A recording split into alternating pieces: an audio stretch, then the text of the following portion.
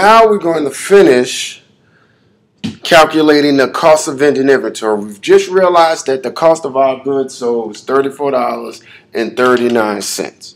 So now we have to ask ourselves how much units we have left. And we know we have how many units left because it never changes. We always have 7 units left.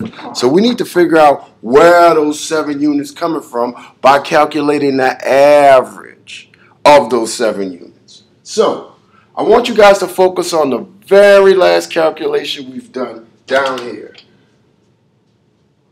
Those last 7 units that we sold had an average cost of $2.95 based on this calculation right here. And we started out with 13 units originally with an average cost of $2.95. But we just finished selling 8 units. 7. Just finished selling 7 units, I'm sorry. So how many units do we have left with an average cost of $2.95? 7 from 13, that gives us what? 6. So we have 6 units left with an average cost of $2.95, right? But we have 7 units total left. So where's the other one coming from? Some of you guys may already pointed out the very last purchase. The very last purchase of 1 unit at $5. So now we have 2 sets with different prices that we have to calculate the average cost for our ending inventory. So how are we going to do that? We know that our ending inventory, we have 7 units, right? And to calculate that, we know that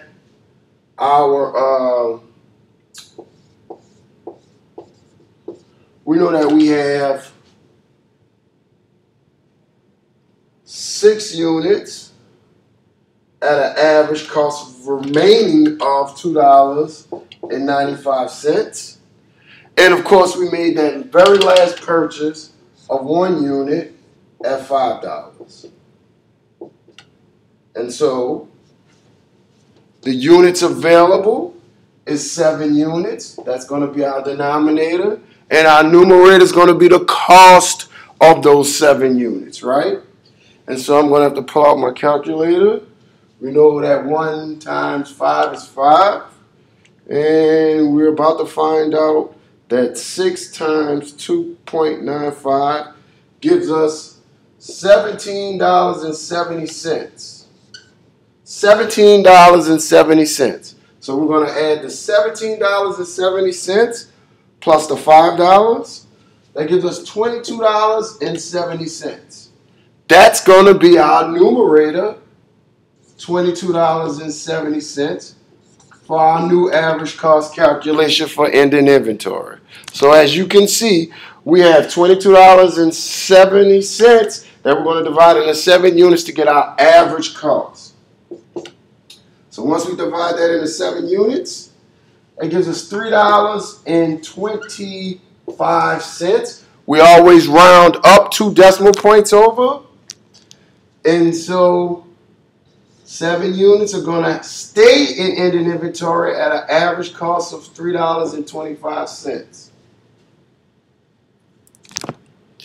We're going to calculate that to find out the total cost because that's our final answer.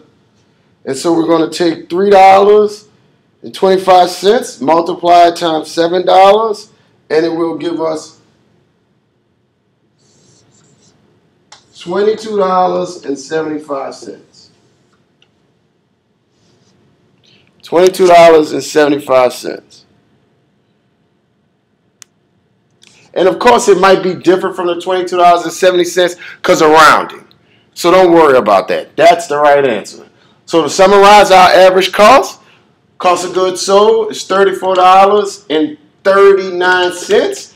And the cost of our ending inventory is $22.79. Rewatch this video a few times. This is a rather difficult concept.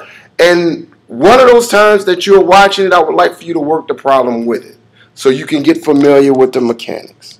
Okay?